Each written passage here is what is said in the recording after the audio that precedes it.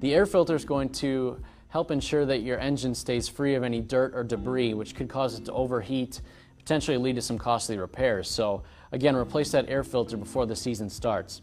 So to replace the filter, on this engine it has a toolless air filter design, which is really convenient. All I need to do is lift up on the cap here. It pops right off, exposing the old air filter. And then all I need to do is take my new clean air filter and press it up against the cap here and put the cover back on. And my air filter is replaced. That easy.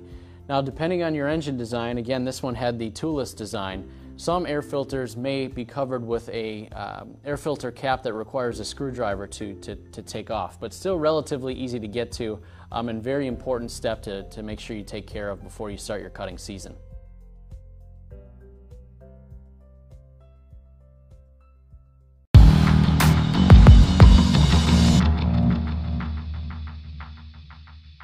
In this video, I'm going to show you how to use the Quick and Easy products from Turtle Wax. Let's start by washing the car. I'm using the Quick and Easy Zip Wax Car Wash, which works great either by bucket or using a foam gun.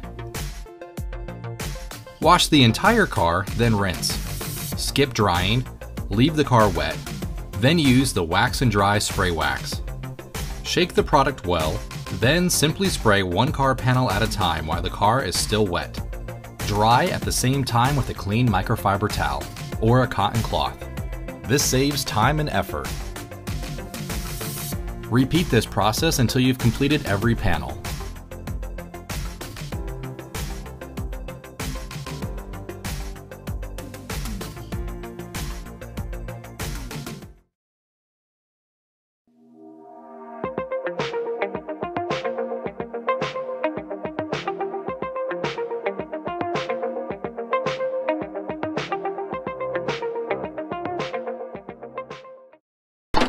So we'll hook it up and give it a shot. Let's see what happens.